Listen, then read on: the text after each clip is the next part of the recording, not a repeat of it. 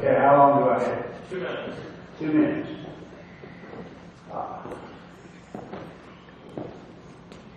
I don't want to discredit all of the efforts that all of our fine organizations are making here in Valdosta. And I can stand up here and tell you that I can improve them as a legislator. What I can do is, if you send me to Atlanta, I can find out where we need to do things better, how we need to bring more back to our own district here.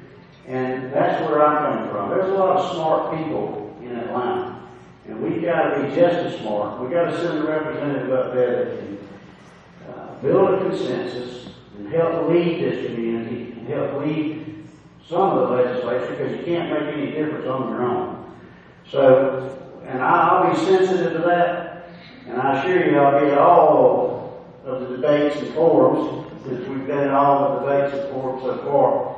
But I will be accessible to you. I'm in the telephone book, I've got an email, and I will communicate with constituents.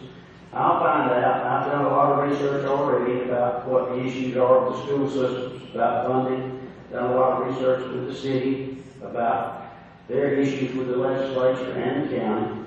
And so I plan to continue to learn. I think I've got a lot to learn to be a good legislator. And that's what I'm willing to commit to do if I can get your vote of support. Thank you very much. You may stay up for the next question.